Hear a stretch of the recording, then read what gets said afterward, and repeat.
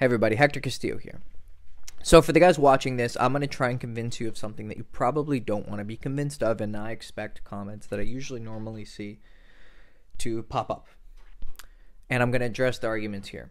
So when you're talking to girls, over text specifically in this case, but in general, and you start to notice she's pulling away, she's not texting me back so much, she was texting me good morning, but now she's not.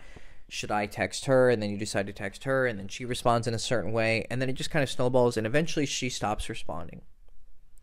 When you get to that point where it's gone, I want you to take a moment, and without being angry at yourself, and without being angry at her, and just whatever, deleting the file from your mind, I want you to think as objectively as possible, what could I have done better?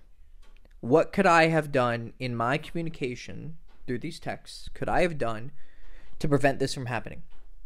Now, a lot of guys will immediately go into deleting that file from their mind and auto-rejecting this idea outright. And they're going to say something like, oh, she's not worth my time.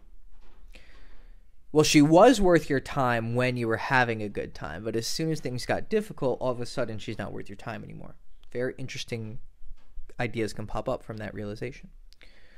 But my next response would be, it's not about her. Because it's lost, for the most part. There's small chances that things come back, but for the most part, it's gone. It's not about her. It's about you learning from this experience. You learning about your communication. Well, you know what? If it was meant to be, then it would have worked out. So things just magically happen in this universe. There's no cause and effect. Come on. There's always a choice that you have in the way you communicate. And there's a choice on her part, too. I'm not alleviating her of her responsibility in maybe some of the miscommunications. However, you have no control over that.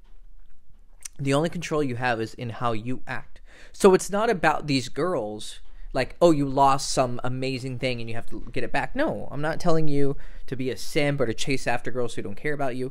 I'm teaching you how to learn from your mistakes in your communications so that when you do find a girl who maybe you mesh with better, at some point there's going to be a communication error, even with someone you have the best chemistry in the world with.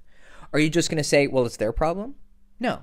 Take responsibility for the way you communicate, and the reward from that short amount of pain of having to admit that maybe you're not the best communicator is that you become a better communicator, and guess what? You have better relationships and more of them, and you can choose from girls the best that you want because you have a large selection because you're a good communicator. So take the time to ask, what could I have done better? And if you want some tips on how to be a better communicator, specifically over text, check out my book, What She Really Means, in my bio or my description, and I'll give you some help in figuring that out.